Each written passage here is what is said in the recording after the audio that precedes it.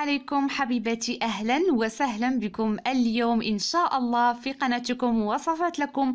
حبيباتي اليوم جئتكم بوصفة من طلبكم، وصفة فعالة بإذن الله، هي لتبييض بشرة الوجه، وصفة فعالة لتفتيح بشرة الوجه، وكذلك سنحتاج فيها لمكون ممتاز غني عن التعريف. هذا المكون حبيباتي متوفر في كل مطبخ، سوف يكون مكون أساسي. سنحتاج هنا إلى مطحون الحمص.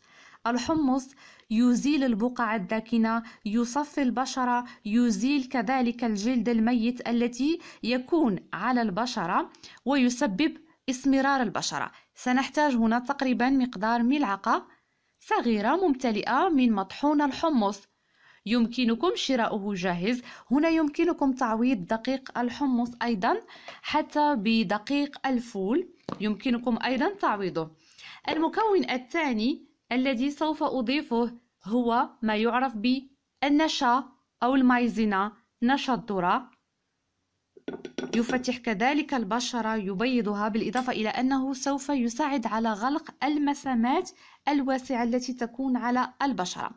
المكون الآخر الذي سوف يزيد من فعالية هذه الوصفة ويفتح لكم البشرة بدرجات، سنحتاج هنا إلى النسكافيه أو القهوة سريعة الذوبان. سنحتاج تقريبا ملعقة غير ممتلئة، ملعقة صغيرة. يمكنكم استخدام أي نوع من القهوة سريعة الذوبان. نقوم هنا الآن بخلط المكونات الجافة مع بعضها البعض. وصفة حبيباتي رائعة، كما أنها تصلح حتى كذلك لصاحبات البشرة التي تكون حساسة جدا، لأن الوصفة آمنة على جميع أنواع البشرة. لاحظوا بعد أن قمنا بخلط كل المكونات بشكل جيد، هنا لكم الاختيار. إذا كانت نوعية بشرتكم جافة جدا أنصحكم باستخدام صفار البيض، أما إذا كانت البشرة عادية أو دهنية يمكن أن تضيفوا بياض البيض. أنا هنا سأضيف صفار بيضة واحدة هكذا، ثم سأستمر في الخلط جيدا. خلطوا جيدا المكونات مع بعضها البعض، لأن الوصفة حبيباتي مبيضة بامتياز، بالإضافة إلى أنها ستساعدكم على شد البشرة، تقضي على التجاعيد، الخطوط، والأهم من هذا أنها سوف تساعدنا في إزالة الكلف، البقع الداكنة، الإسمرار وكل الشوائب. كآخر مكون سأضيفه هنا ماء الورد، ولكن ضروري أن تتأكدوا من أن يكون ماء الورد طبيعي 100%. سأضيف هنا تقريبا مقدار ملعقة صغيرة من ماء الورد. هنا لمن بشرتها يعني تكون حساسة أو تتحسس من ماء الورد أنصحكم بإضافة ملعقة صغيرة من الحليب السائل الكامل الدسم. ها نحن نقوم بالخلط جيدا، حتى أن هنا بالنسبة لماء الورد سوف يقضي على رائحة البيض. لمن يعني لا تحب رائحة البيض فهنا ماء الورد يعطي رائحة رائعة. لاحظوا كيف يصبح القوام، يجب أن يكون القوام على هذا الشكل هكذا، حتى يسهل تطبيق الوصفة على كامل بشرة الوجه وكذلك بشرة الرقبة.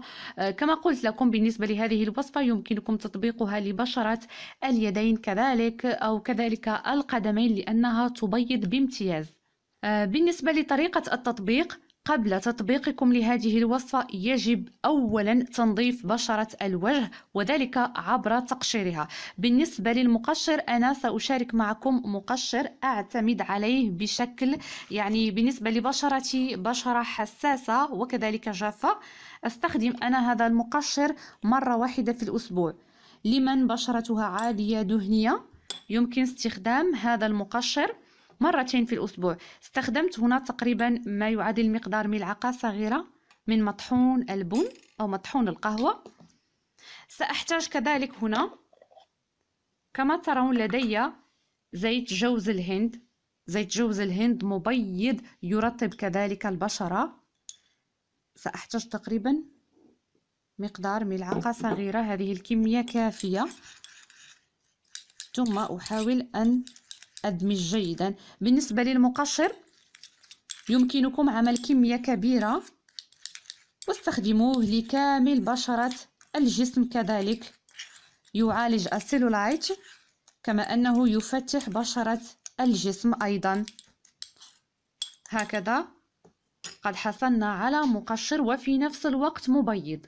الخطوة الأولى تقومون بغسل بشرتكم بماء فاتر حتى تتفتح بطبيعة الحال المسامات، ونأخذ هذا المقشر نمرر تقريبا مدة دقيقتين لكامل بشرة الوجه. ركزوا على المناطق التي بها الكلف والتصبغات، الإسمرار. هنا حبيبات القهوة ستساعد في تقشير البشرة وإزالة الرؤوس السوداء. تقريبا مدة التقشير دقيقتين، ثم قوموا بغسل البشرة بماء فاتر وجففوها. بعد تقشير الوجه تأخذون هذه الوصفة هكذا، ثم تبدأون بتوزيعها لبشرة الوجه وكذلك بشرة الرقبة. كما قلت يمكنكم أيضا استخدامها حتى لليدين القدمين، تزيل الإسمرار والبقع الداكنة. ثم اتركوها تقريبا مدة 20 دقيقة، يعني إلى غاية ما تلاحظون أنها جفت على بشرتكم. ستترك لكم أيضا البشرة رطبة، وكذلك سوف تجعل البشرة مشرقة وتزيل شحوب البشرة، وبالتالي تفتح لكم بشرتكم لدرجات. لاحظوا بعد أن يجف يمكنكم إزالته عن طريق الفرك هكذا. بالنسبة هنا لحبيبات الحمص سوف تساعد كذلك على تصفية وتنقية البشرة من العمق، لذلك قلت لكم فإن هذه الوصفة سوف تساعدكم على تبييض سواء بشرة الوجه أو كذلك الرقبة لدرجات. وصفة ممتازة، جربوها وسوف ترون مدى النتائج التي سوف تمنحها لبشرة الوجه. أنصحكم بتطبيقها تقريبا 4 مرات في الأسبوع، لأنها تعطي نتائج رائعة للبشرة، كما أنها آمنة على جميع أنواع البشرة. ستخلصكم أيضا حتى من التجاعيد والخطوط وعلامات الشيخوخة التي تظهر على بشرتكم. إذا كما رأيتم حبيباتي الوصفة رائعة وبمكونات أيضا ممتازة وبسيطة طبيعية آمنة متوفرة في كل مطبخ. حبيباتي إذا أعجبكم هذا الفيديو لا تبخلوا علي بالضغط على زر لايك، هذا لتشجيعي وإعطائكم إن شاء الله المزيد من الوصفات. ولا تنسوا إذا كنتم من الزوار الجدد الاشتراك في القناة وتفعيل زر الجرس حتى يصلكم كل ما هو جديد. سنلتقي إن شاء الله في فيديو آخر من طلبكم، فيديو رائع إن شاء الله. لذلك لا تنسوا الاشتراك وتفعيل زر الجرس، وإلى اللقاء.